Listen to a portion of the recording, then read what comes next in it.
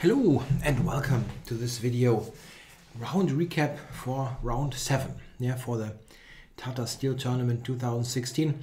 Again, a little bit late, but I'm happy to manage in the first place. I couldn't do it yesterday. I had an own over the board event and it took a lot longer than I thought. So no chance to do it right after the round. Let's get going. And I'm starting with as I tend to do, with the less interesting games, getting to the more interesting ones later. We had a couple of interesting games. Okay, let's see. Tomaszewski Adams. We got a Queen's Gambit declined. And nowadays they tend to allow the exchange variation because a particular plan, also here employed by Adams, has gained lots of popularity. And this is this line with knight to h5. I'm still a little bit puzzled why they insert h6. I don't understand really. Maybe I have to invest time one day to understand why h6 is essential to play. Anyway, the knight h5 plan is very decent for black. It really is. Yeah, black gets this long castles in. And in this position, it doesn't have that much to fear because, well, the central breakthrough is white's most obvious idea, like f3, e4, difficult to do. What you also can do, you can play on the queen side, like knight a4, ideas like that, then rook c1, but it also takes a long time. That position is quite solid for black, and it has been for a number of years, but it only recently has caught on with the top level. So Tomaszewski is ultimately preparing for the e4 break. Okay, nice little idea there, but black stays very solid. Yeah. Okay, Tomaszewski gets e4 in, but black can take,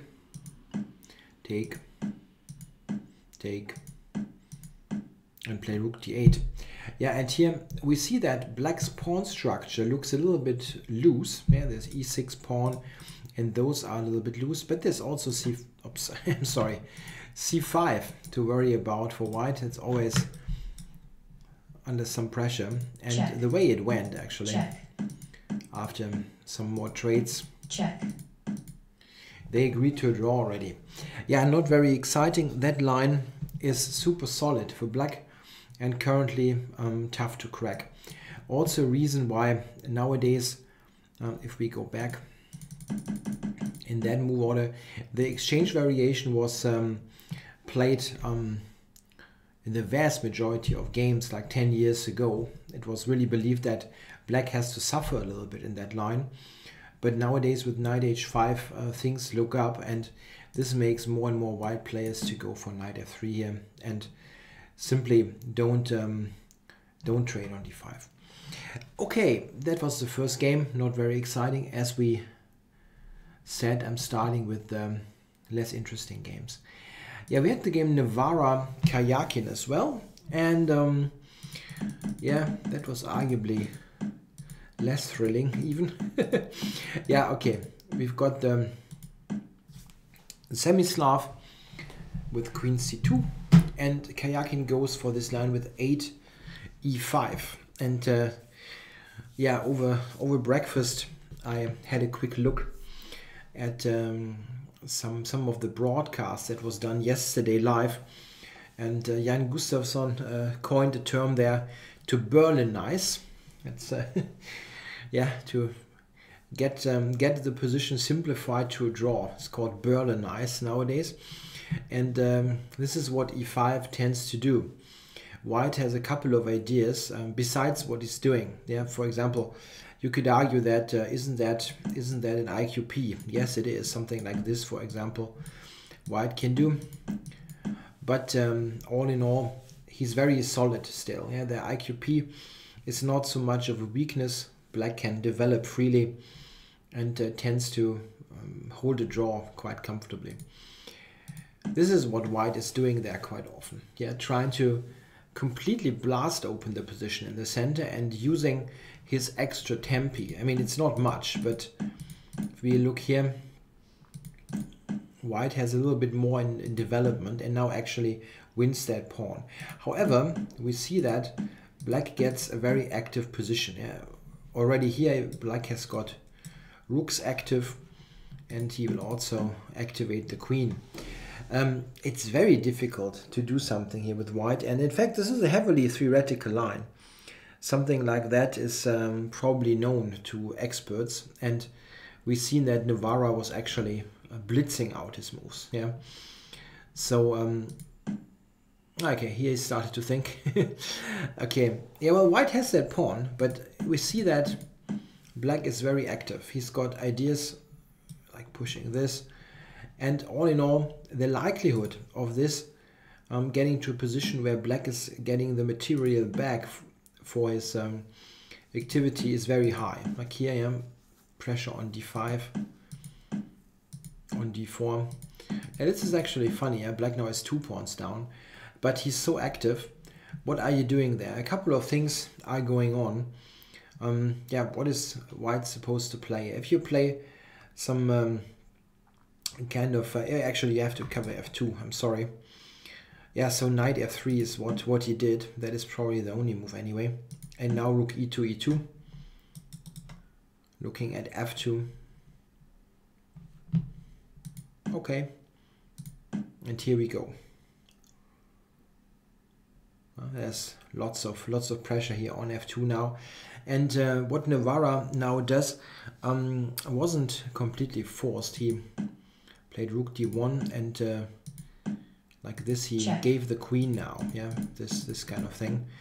This is a draw. It wasn't necessary to do that. He also could have played a bit differently. If we go back here, something like this, and d6 also seems to work, but he probably figured that this queen sacrifice is a draw. Yeah, here black can take, for example, but after king h1 it's not clear that it helped him that much. Now we have to see black is still a pawn down, and here things are not clear. Yeah, if you take d6, rook d1, queen here and queen d5, there's also stuff happening around the black king. But okay, he decided to return or give away the queen there, and it's probably just a draw. The d pawn is dangerous, and we got this this trade d against g pawn, after which it really is a draw. Something like that is a pretty clear, straightforward fortress. Yeah, black has no way forward here. Everything protects each other, and white is just staying. Yeah, some brief excitement in this game, but all in all, a draw was very much predictable after that very drawish opening. In fact, this is a very drawish opening, this kind of position. Black is, yeah, giving away a pawn, but is so active that he will most likely get the pawn back. And then there's simply not much play left in the position, as it's completely symmetrical in a way. There's no tension in terms of pawn structure or anything like that. Okay, the next game I'm going to check is Vailly against Wesley. So we had a Spanish opening here. Where are my notes? Here are my notes. And Wesley is going for the open Spanish, the open rule that was discussed earlier in the event between Giri and Caruana.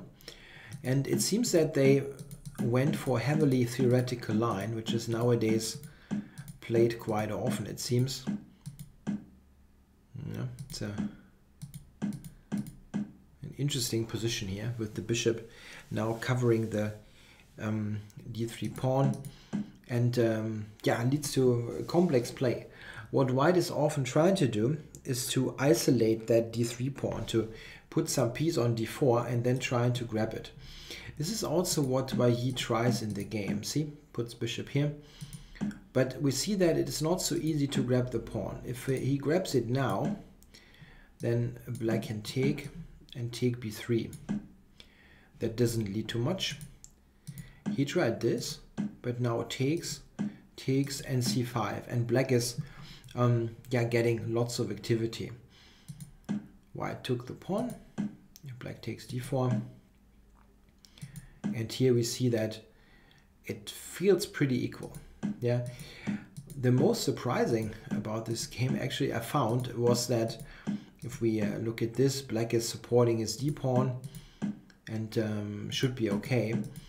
The most surprising thing was actually for me that they continued to play this position for ages. Yeah, it seems very drawish, but maybe yeah, I cannot, I don't know. I don't know. I mean, of course you can always play on and see if something materializes, but it I mean, they played this till move 70 and there was never really anything going on. I mean, maybe Wesley, so he intended to make a draw. But if anybody, black is better, of course, yeah, because of the pawn structure. But maybe he got kind of interested in the game again after he got in this, like f5, f4. That looks like a little bit of an advantage for black, and it is certainly easier for black to play. But still, white should hold, and this is what he did at the end. It still looks scary, yeah, with the protected passer, but white also has counterplay, so they agree to a draw. Yeah, here, yeah, move 70. Very long play in that rook ending, but really there wasn't much going on. Okay, now for the more interesting games. We've got next game I want to check is Mamedyarov with white against Hu Yifan. And you got a Nimzo Indian here where that transposes to a Rogozin very, very quickly. Yeah, the Rogozin seems to be Hu Yifan's main opening for black here in this event against d4.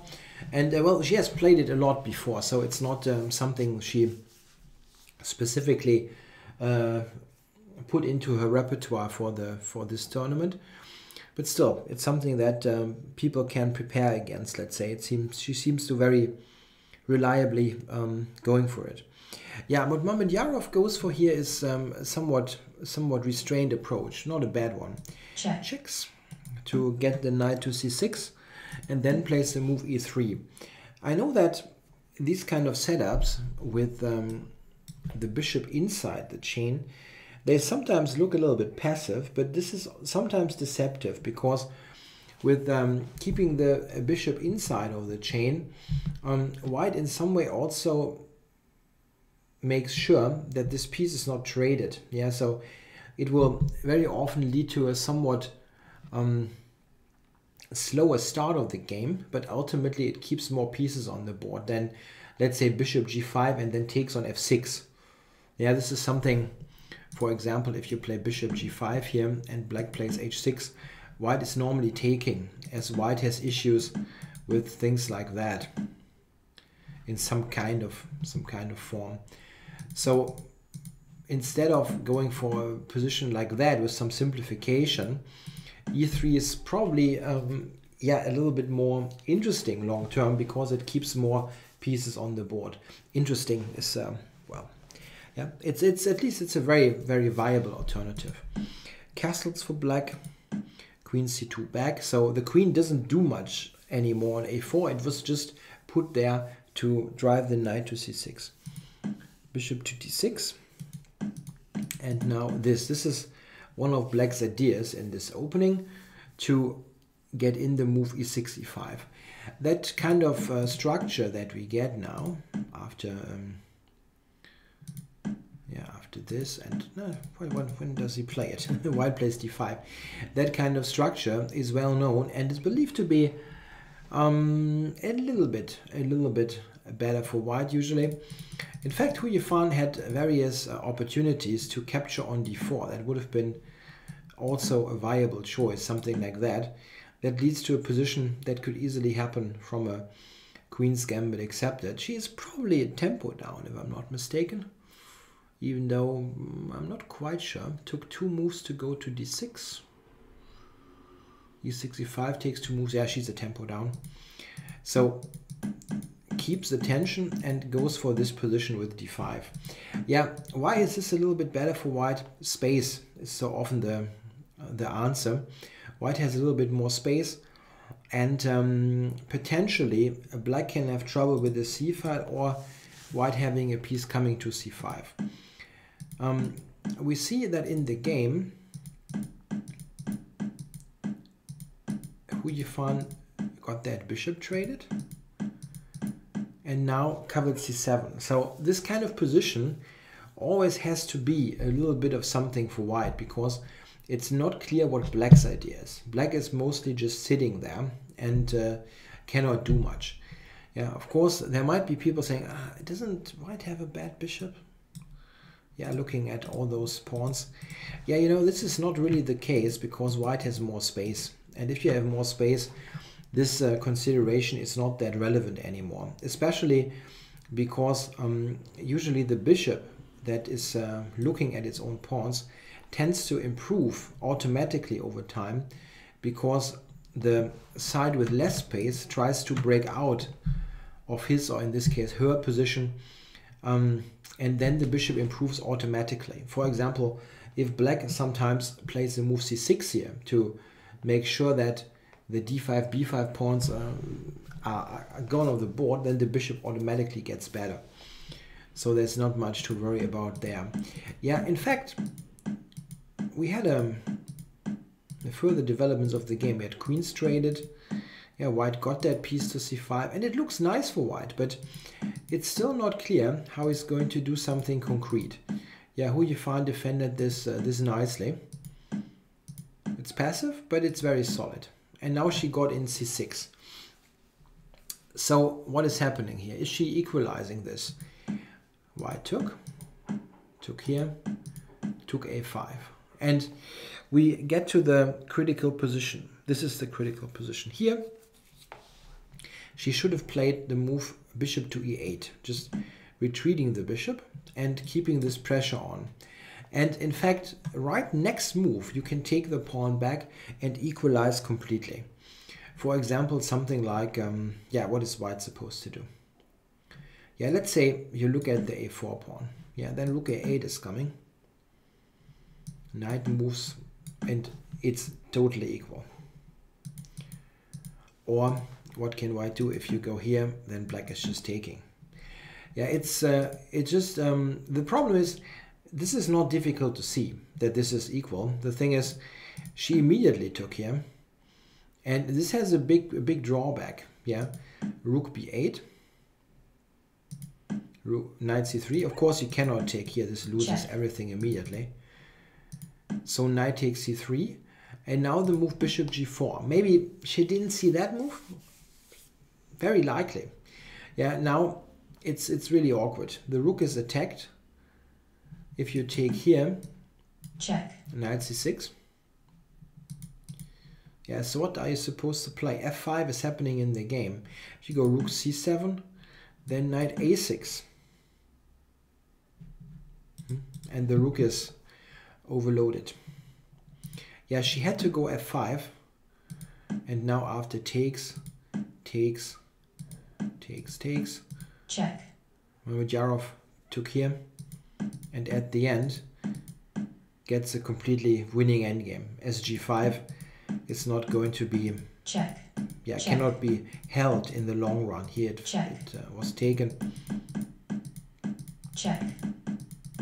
And here Huyifan resigned, losing the first game, here her first game in that event. And it was really unfortunate in a way, because she made exactly one mistake in the game.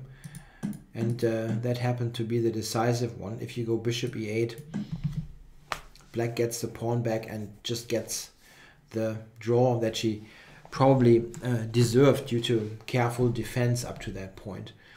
But a single mistake can cost the game. This is the often the big issue in chess. Yeah, you play a perfectly okay game, and then just one mistake spoils the whole day in a way. Unlike in other sports like tennis or so, yeah, you can play complete crap, let's say, and then all of a sudden, yeah, you flick the switch and improve your play, less unforced errors, and all of a sudden a big comeback is staged, and a player who's down like 1 or 2 sets can win the game still. And chess, one mistake and you're done. So that was Mamedyarov Huyefan. Let's have a look at the Dutch duel. We've got Van Vele with white against Anish Giri. They had a Slav defense, and Van Vele is going for the slow Slav, as they all do nowadays. And Giri plays bishop g4. Yeah, black has a choice there. e6 we have seen in this tournament already, or also bishop f5. All those moves are okay. In the bishop g4 line, white tends to go for these kind of things with g4. And this leads to interesting play. White has got more space, yeah, like this on the king side, and tries to harass the bishop. However, we have to look at one particular thing here. Black is taking on c4 now. Right, c4, h5, g5, knight d5. We have to look at one particular thing. One thing that is often underestimated is that white is running some risk with this kind of position, because it is not clear where white's king is going to be. For black, it's pretty easy to say. Black will castle short and will be reasonably safe. Yeah, the bishop on g6 is covering h5, and it's very little white can do to get to black's king quickly. So white has some issues with his king long term. He has to be quite circumspect there, and we see that in a couple of moves here. We've got black coming in with e5. Yeah, white cannot win a pawn. If he does so, black goes queen to e7, for example. And white absolutely cannot play stuff like that. Yeah, here he will just get, yeah, under heavy fire. Stuff like this.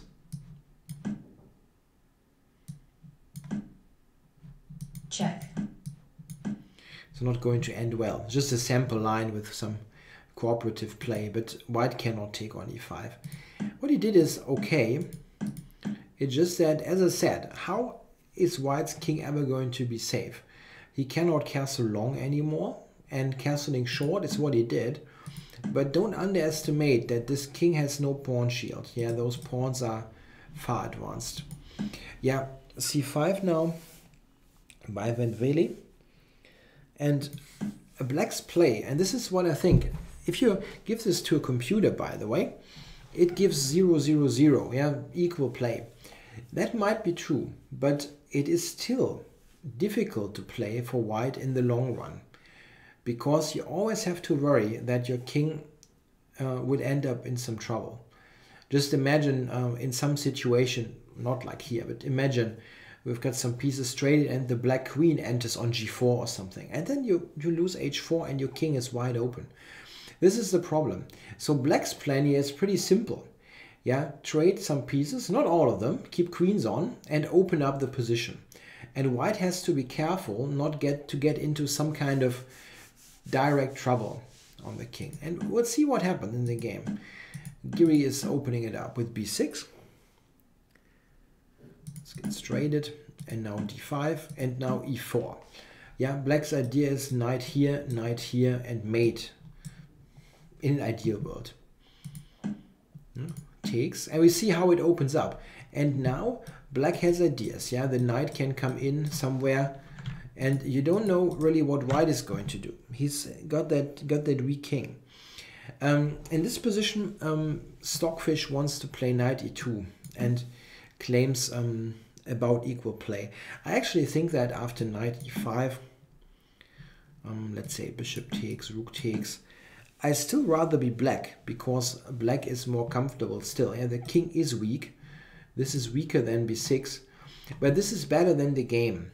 Yeah, we see in the game when Vele goes here, and we have something similar actually happening, but now he goes to e2 and loses time in the process. So black now has a position comparable to the one before, but with extra moves, and now the knight immediately sinks into d3. What a good knight, yeah. And what is white doing here? Well, he just sits on his weaknesses, and that pawn also got lost.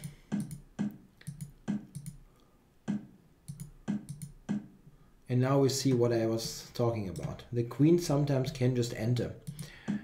And now white is just losing material. Rook f3 using the pin. Pawn. Second pawn.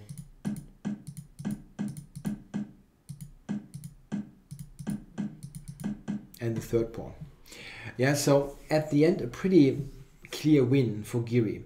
And, you know, I think this is a risky position for white, long term. Even though computers think it's okay, but, you know, you have to deal with this, that the king is weak. And this kind of, non-solid play is getting you in the long run, especially if you use as much time as Venveli does here. Yeah, you see like here, to move 20 was down to 15 minutes.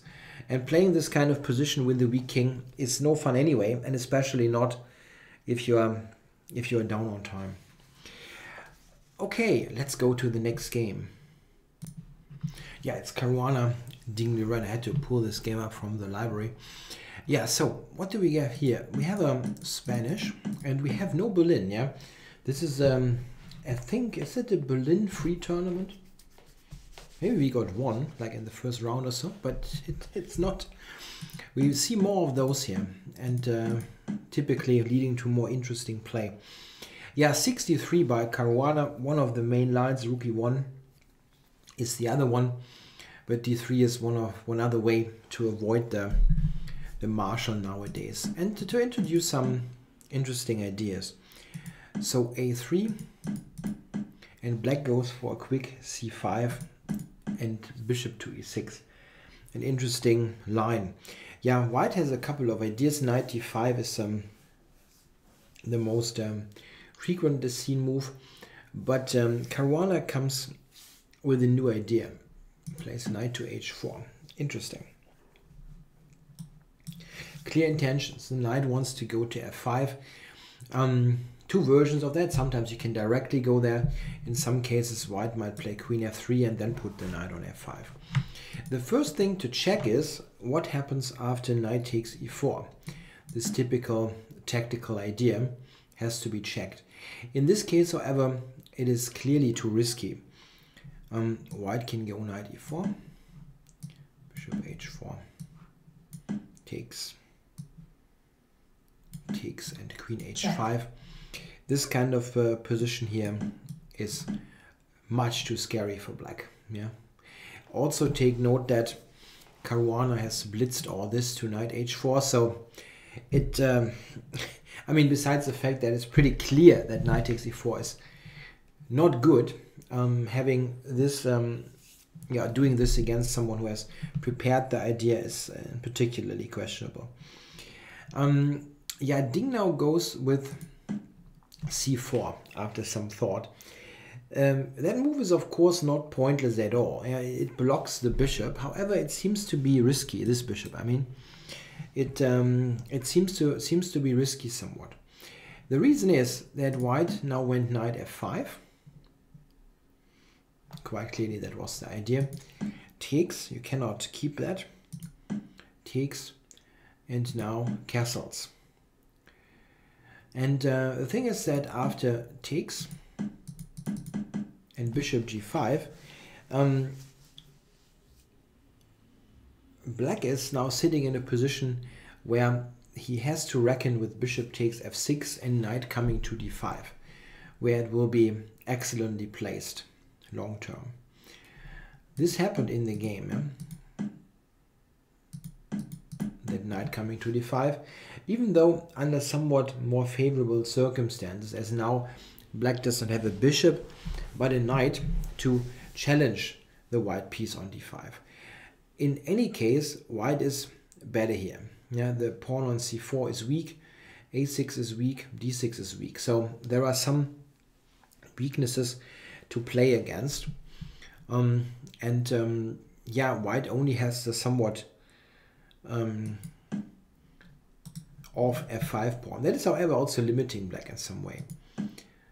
So black tries to get rid of that knight. Yeah, he sacrifices a pawn for doing that and activates. Yeah, white's position is clearly better. but winning it is another matter. After b4, d5 and queen c6, we see that black has a decent center and some play on the c file. It's not clear at all that white has a win here.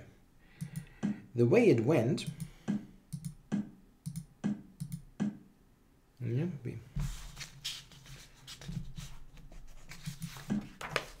check that the way it went, black was active, pretty active. And fast forwarding a little bit, yeah, we also have to take him out. It's a pawn, but it's not yet a very dangerous pawn. b5 is not that quick. So a couple of moves later, we come to a critical situation.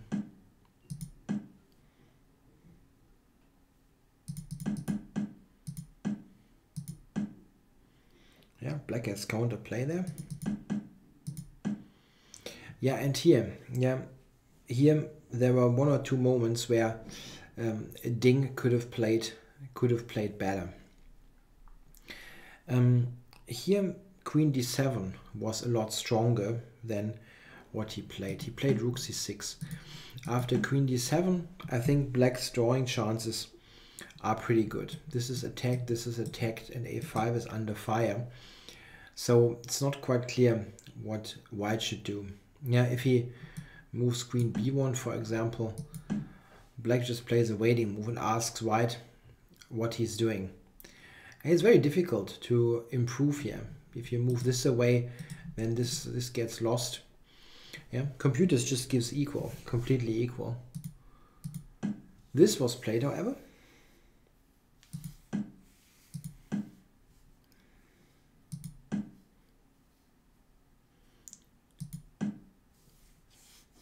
Queen takes f5. Rook c3 was tougher. Rook c3 was tougher. But again, that was not played. It's questionable if black can hold, but it's a somewhat tougher defense. Yeah, you still have to deal with that weakness here. Yeah. After this, however, oops, keep pressing that. After this, however, it seems that black is just lost here. He's 2 pawns down on one flank. Check. And we don't see Check. any particular counterplay happening. Yeah. Check. Even the rook endgame is pretty easy win. Check. White can just advance his Check. pawns and doesn't have to Check. be worried much. Check. Yeah, this is an important motif now. The king can enter and is shielded by its own pawn from checks from the back. Check. Yeah, this was also possible. Yeah,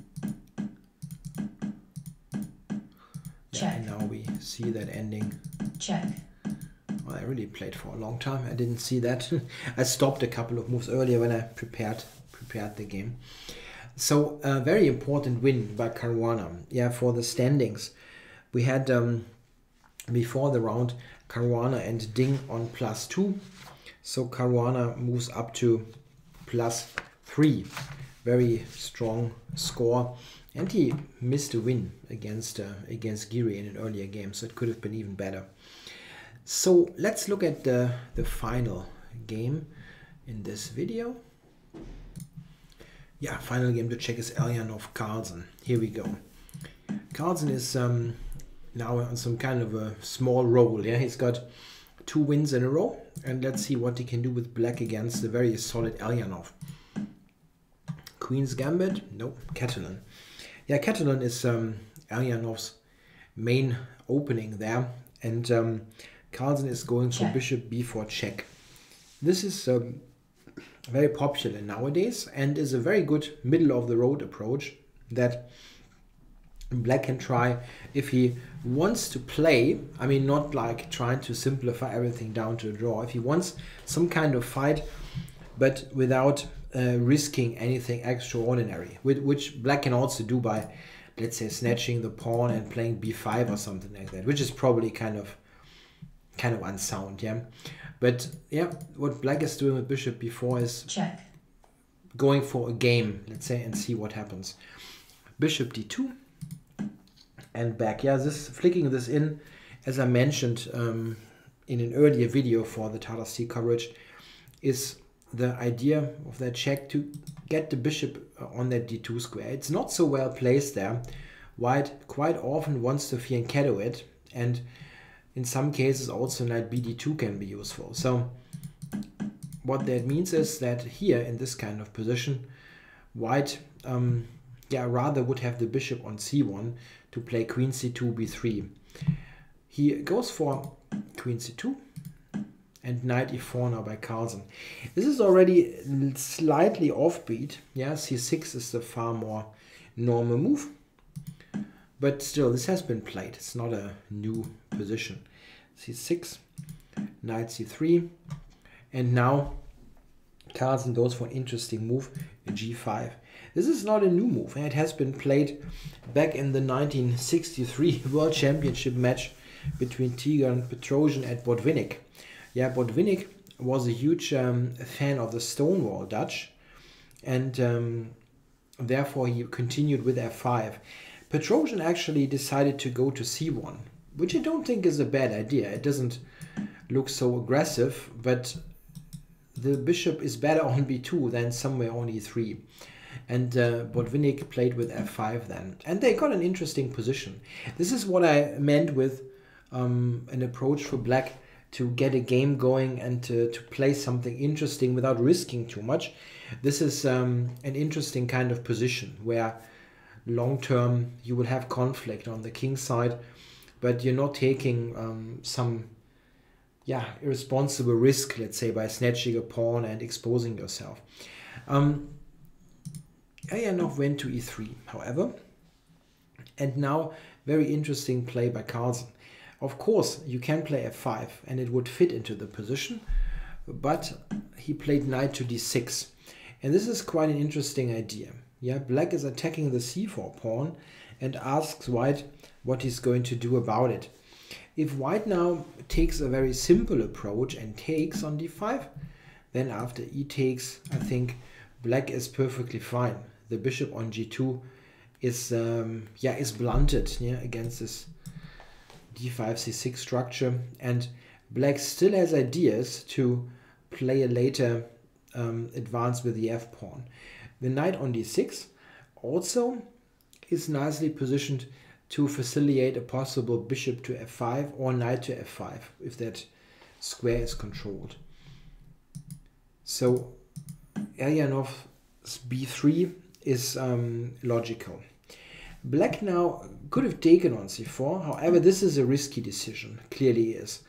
Yeah, white has a number of ideas, even just, he can also, what I'm trying to say is he does not need to take on c4, but can play like a centralizing move. It's difficult to expose yourself on the king side and then open up the center like that. Even the simple capture like this, and now later just like e4, it will be difficult for black to handle. You want the center closed.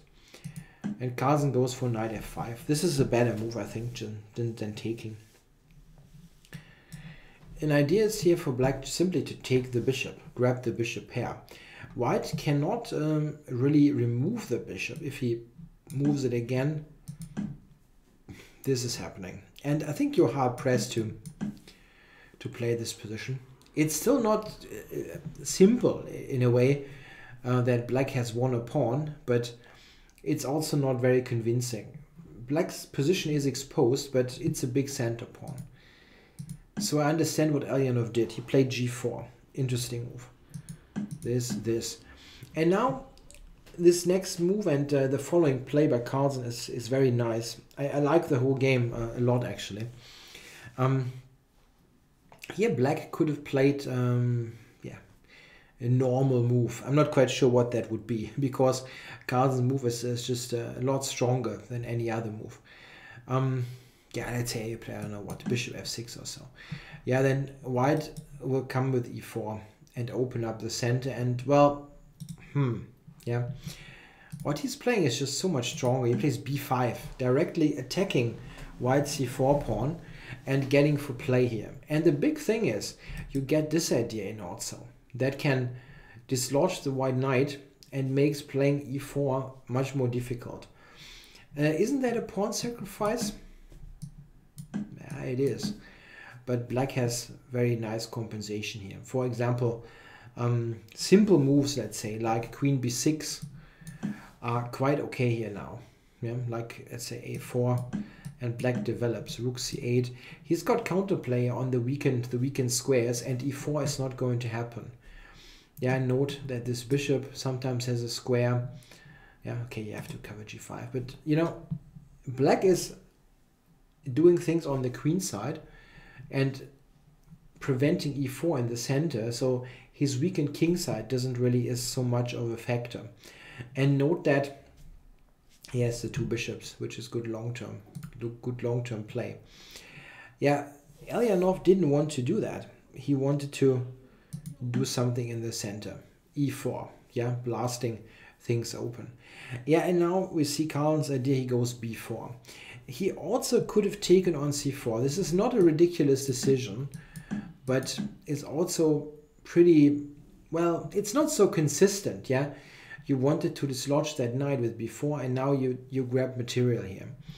For example, after e5, knight b6, and let's say knight e4, white is getting pieces near the black king. I don't like this so much. I think what he was playing is just strong. I mean, this is some typical kind of computer suggestion, but this is a more human move, because now what is the knight going to do? You have to go to some awkward spot or sacrifice it. And Elyanov decided to go for it. Yeah, he sacrificed the piece, which is interesting. Very interesting move. He could have, of course, just gone to a4. That was possible. After which black is probably going to take. And after recapture, let's say pawn takes here, he's going c5 or possibly e5. One of the two moves. I'm not quite sure what's better, but let's say after e5. This is an interesting choice. And now white goes d5, let's say. Look how bad this bishop is. It really, just looking at his own pawns. And black has excellent play on the dark squares. The whole position is super complicated and certainly yeah, exactly what Carlsen wanted from this game. Yeah, I think Elyanov's decision is very brave. Yeah, he just sacrifices the piece, and it is an interesting position. We have to be perfectly honest. Yeah, if we look here, it takes. Now important, not going anywhere else but b8. If black, let's say, goes to f6, then c7 is a problem. After queen takes, knight g5, there's immediate threats, so not very advisable. Knight b8 is better. It looks a bit wacky, undeveloping, but it looks at that important c6 pawn. And this is something that white probably wants to keep, that pawn. This is why he went queen to e4. Yeah, a computer suggests something like this, but after knight c6, I think, let's say knight g5, bishop g5, bishop here, and rook b8. Yeah, black is in good shape. Yeah, queen takes, something like this. If we do a quick count, 7 pawns against 4, so it's a fair compensation, just if we just do counting. But don't forget that white's king is probably arguably even less safe than black's king, and black's bishops, especially that bishop here, will be quite strong. Yeah, this was played, and Carlsen's, of course, goes for f5, activating everything here. Yeah, takes. Yeah, and now Elyanov goes queen d5, and it really seems like after that, I mean, there's no clear improvement, but after that, knight a6, it becomes clear that this piece sacrifice was interesting, but ultimately not totally sufficient, as the knight has that blockading quality. The c-pawn is not running away, and you can pressurize the d5 pawn.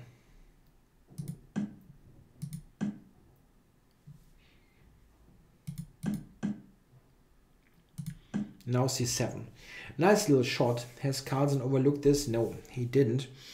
The thing is that after knight takes, bishop takes, knight takes, the material situation has changed.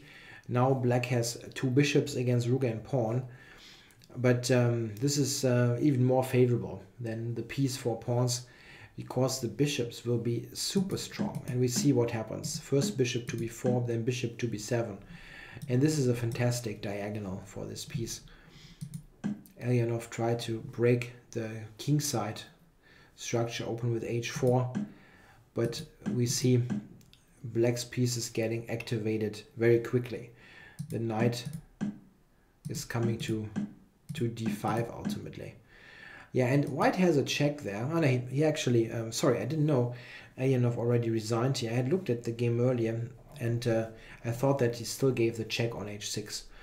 Yeah, he resigned here already. There is nothing to do here against black attacking and promoting the e-pawn. There's rook d2 coming also. Yeah, white can give a check, for example. I thought that he actually did that, but it didn't seem to be. Yeah, here you're out of moves. The rook has no squares, for example. If white is trying to stop the pawn, there is rook d2, and here that pawn will promote. Yeah, this was, I think, an excellent game by Carlsen. He shot for a somewhat forgotten idea in the opening here with this g5, and then came up with knight d6, setting Elyanov new problems. And with knight f5, again, it was a very tough decision now for white. And do you want to move the bishop again and give up the d-pawn? Probably not. But that leads to this kind of structure, which is very difficult to play. So he managed to get to pose lots of difficult problems for the opponent out of a very classical and not very exciting at first looking opening. So very nice play here by the world champion, who's got the 3rd win in a row. So he's really on fire now, and is co-leading the event together with Caruana. Both are on +3 now. Okay, I hope you enjoyed the coverage here of round 7 of the Tata Steel event. I hope to do the round 8 video a little bit earlier than this one, but yeah, I'm a bit busy nowadays. Okay, well, thanks for watching.